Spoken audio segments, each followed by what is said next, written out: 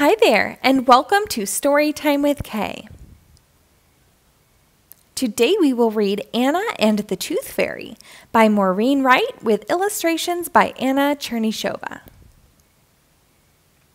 This book was published by Two Lions in 2012.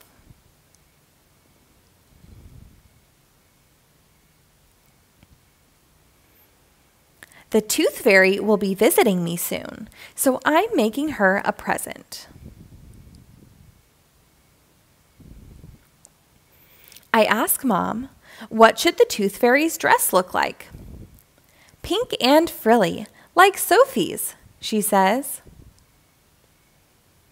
Sophie is my baby sister. Babies are okay, but Mom says Sophie is too little to play horsey with me. I don't know how to draw a magic wand, I say.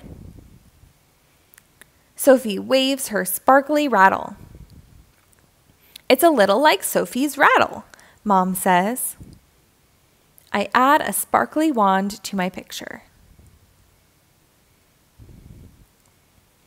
Mom yawns. I'm so tired, she says. Sophie kept me up all night long.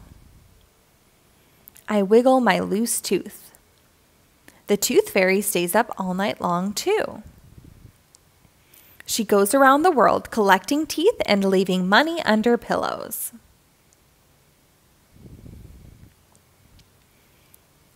Dad comes home and I ride on his back, pretending he is my horse. Then he picks up Sophie. Did you get any teeth yet, baby girl? Dad says, Look, Anna, your baby sister is flying. Tooth fairies have to learn how to fly too. I pick up my Tooth Fairy picture again. Sophie looks just like the Tooth Fairy. Mom said Sophie stays up all night. Dad asked her if she's gotten any teeth yet. And Sophie is taking flying lessons. My baby sister must be training to be a tooth fairy.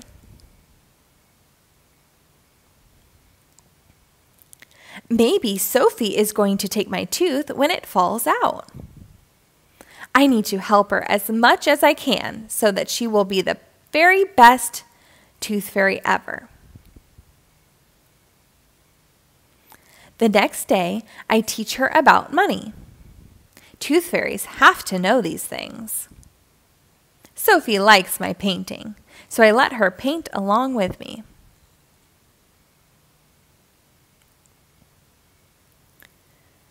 I tell Sophie that tooth fairies have to learn to be very quiet so they can sneak around without anyone hearing them.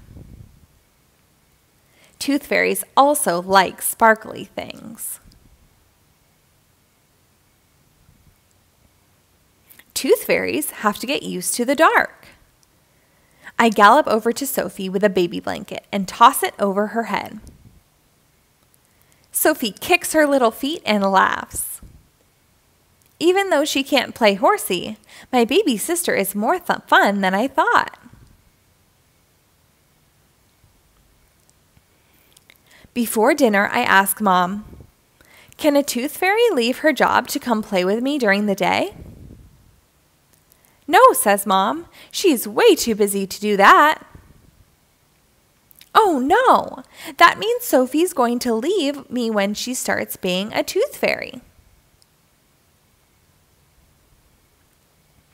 The next morning, I get an idea. I'll make sure that I don't lose my tooth. Then my little sister won't have to start her tooth fairy job.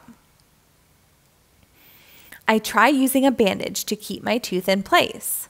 It doesn't stick. I use a pretty scarf to keep my mouth closed. Sophie pulls it off. Now my tooth is even more wiggly.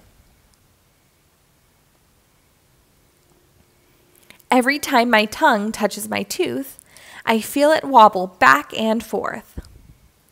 I don't eat any pizza at dinner, even though it's my very favorite food.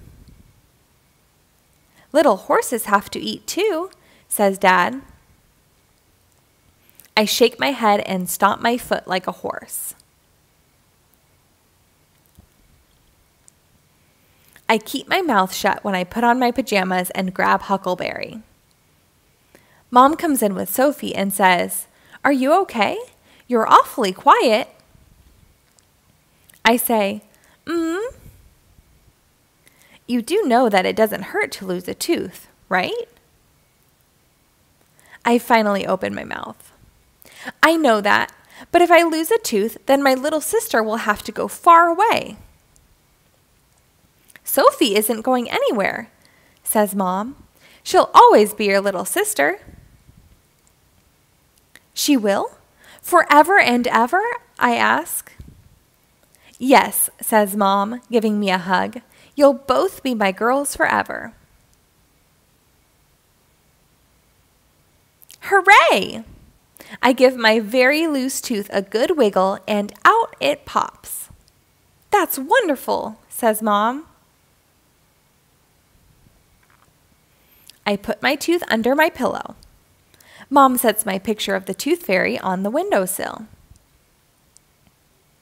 Huckleberry and I stay very still and listen for the tooth fairy, but we don't hear a thing.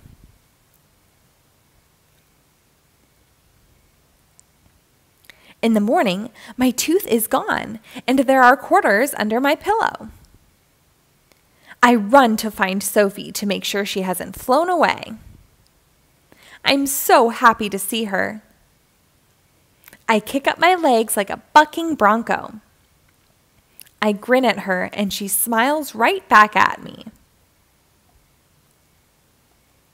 With her very first tooth. The end.